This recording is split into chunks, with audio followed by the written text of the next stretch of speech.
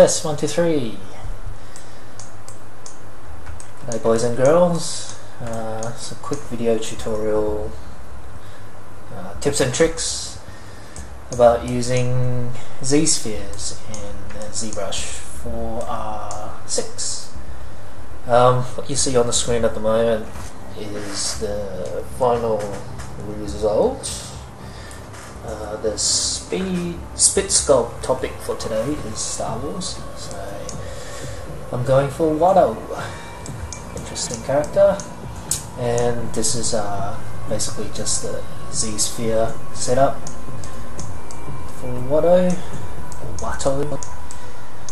Okay, and you can probably see I've heavily customized my layout here for Zbrush. So on the left hand side I've pretty much made a whole brand new menu for all the useful stuff that I tend to use all the time. We've got one for masking, one for stroke, mirroring, and brush mods. And down here we've got all the different lighting set up, and of course down the bottom we've got all the different brushes. When you go into ZBrush, you want to choose ZSphere, and the size of the ZSphere, if you turn on the floor, you generally don't want to make it too small or too large, so this is about right.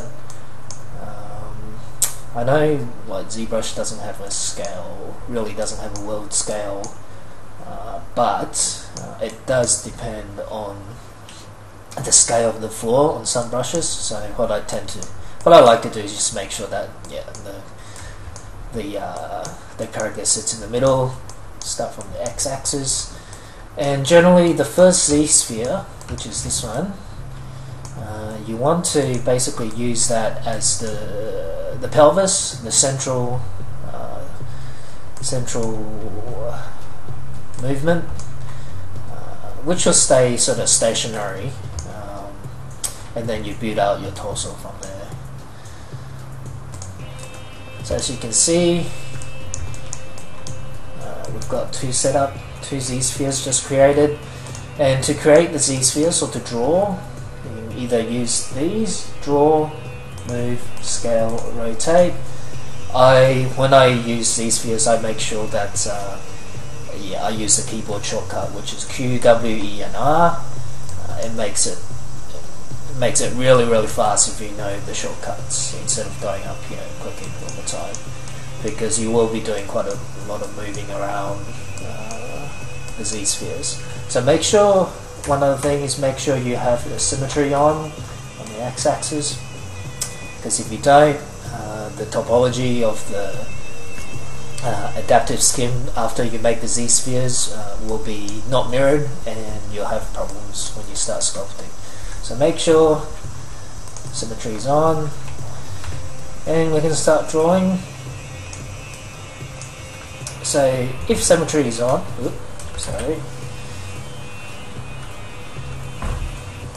you'll see if you just wanted to add one right in the middle, it'll turn green. But if you wanted to add two, it'll be just red. Okay. So and I've got drawn. Now I'm just going to move it. Moving the Z-spheres is quite easy. There's basically two things you need to remember.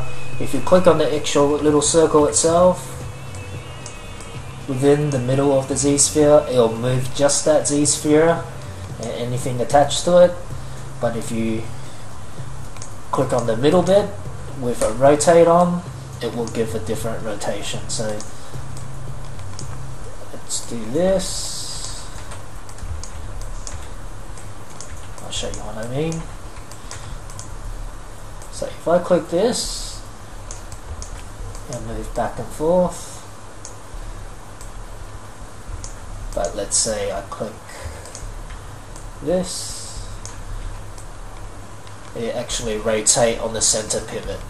So if you rotate from the middle, of the Z-sphere, it'll rotate from the center, but then you can also click on the bone or joint itself and it's going to rotate this way, which is handy. And there's your Z-sphere. Just going to step through. What I generally like to do, start off with the torso and then do the arms.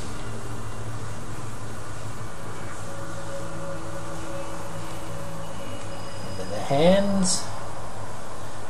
So fingers are great to do with Z-spheres because you can get really nice topology and bands with fingers.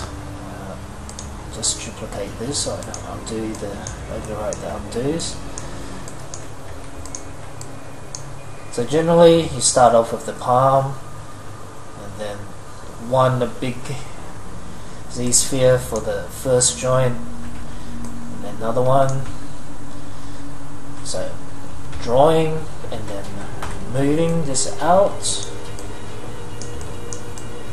And one tip to do to remember with Z-spheres is it's always easier to go straight out first than to, let's say, do it this way, because you'll find when you're pulling, doing bit by joint by joint, you'll find the direction may not be, straight. So what I like to do is make sure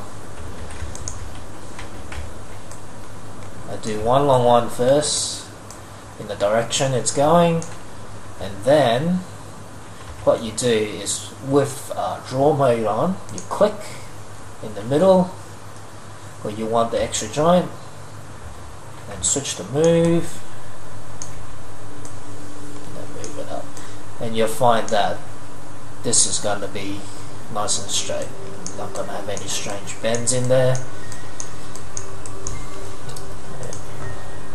Let's go back. So I'm just moving all the Z-spheres into shape, adjusting the overall forms. So I decided with Watto, since it's got sort of a bulge here in the wrist, in the forearm, gave him another Z-sphere here, just bulge it out.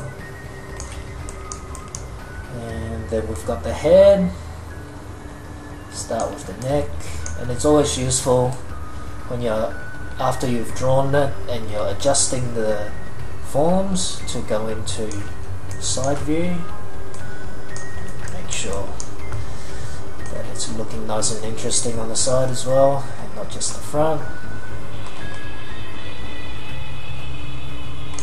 So with Watto, with the head, what I generally do is just that.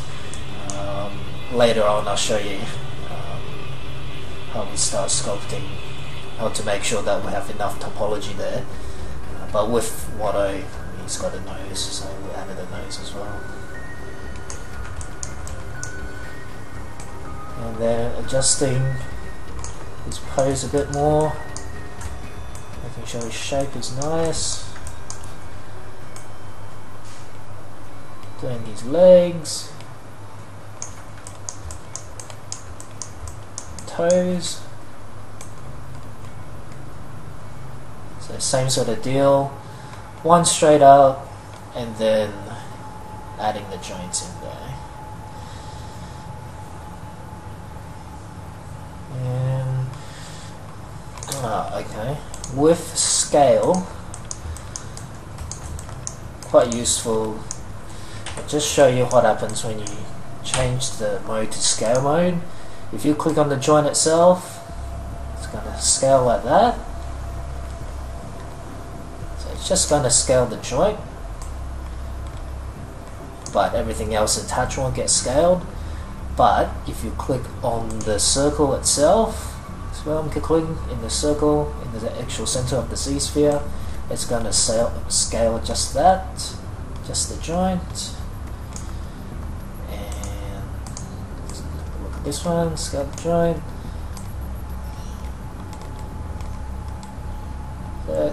Quite useful when you want to start adjusting different things.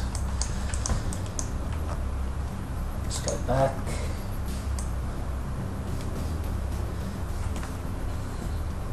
Just doing his wings.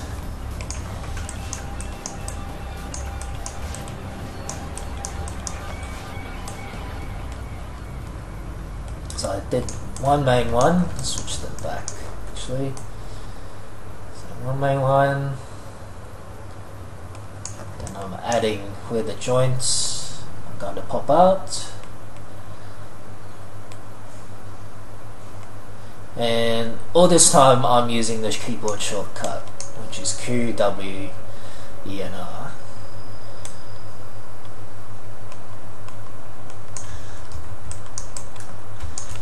And if you have a look at the wings, if I switch to rotation mode,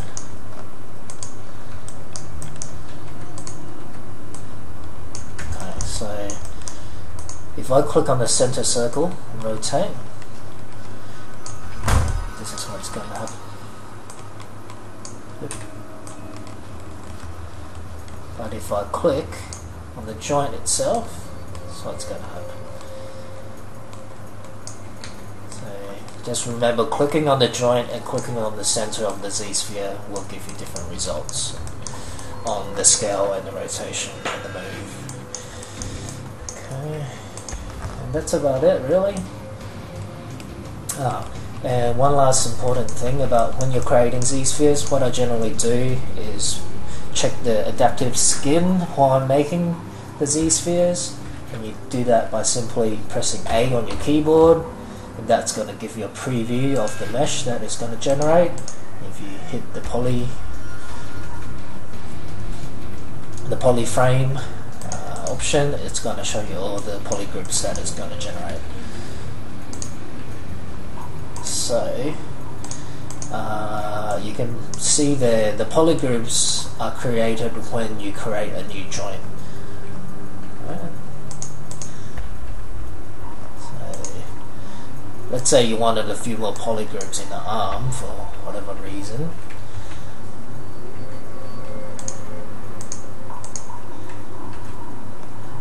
We've just created a few polygroups. This is really useful later on when we start making like cloth and things like that. You start spreading out the polygroups. Anyway, go back. So while I'm doing the making the Z-spheres, I always switch back and forth by pressing A, toggle A, just to make sure that the topology isn't going crazy or anything like that.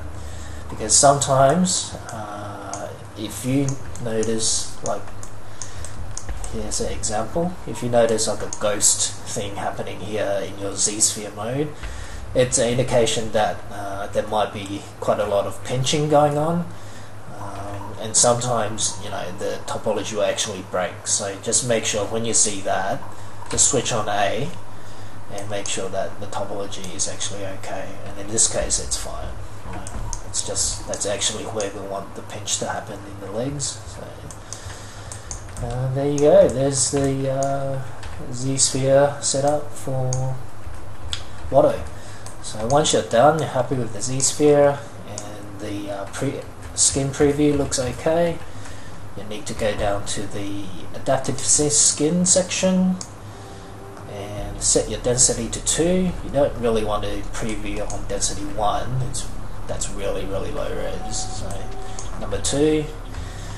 And the other settings, I believe they're just default settings. I don't have classic skinning turned on.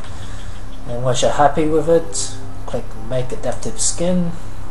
Just go right up to the top, and you'll see in the Tools section you have a new tool called Skin Z-sphere 5, whatever.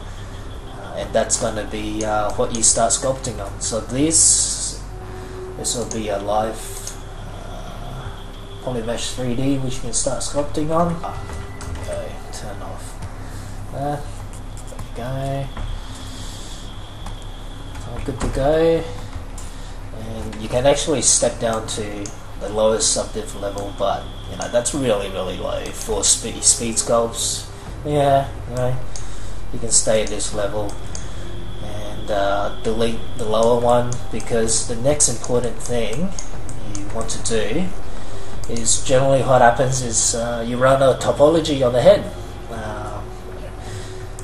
because if you look at the polygon distribution, it's fairly even, but the head will contain the most details. So what you want to do is actually just increase the polygons on the head itself. So what you do is a neat little trick, not many people know this.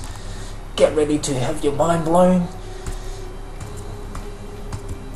Select the polygroups that you actually want to up-res, and then all you need to do is mask it, unhide the rest, and and invert your mask, and Control D, and voila. So what this is actually doing is adding more subdivisions based on the masking, which is we've created the mask just with the polygroup.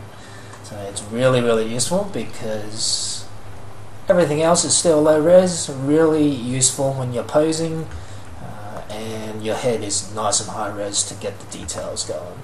So generally I'll go up another one, divide it twice. And we've got plenty of polygons here to sculpt with, and we can even go up. When we keep going up, rest of the body stays relatively low, but the head stays nice and high, so you have plenty of polygons to sculpt with.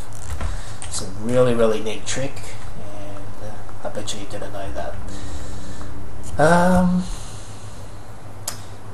So to do that though, you need to make sure that you have the frozen subdivision levels before you do it. So you can't actually have any subdivision levels to do the subdivide by masking. So make sure you don't have any more subdivs, and let's say, well, okay, so we wanted more polygons here in the chest, in the torso. Mask it, invert the mask, and where it's not masked, Control D, it's going to give you more polygons. Yes, very handy. Okay, so I hope that helped. I know that was a pretty rough sort of video, so I did this on the fly. Anyway, enjoy and sculpt on.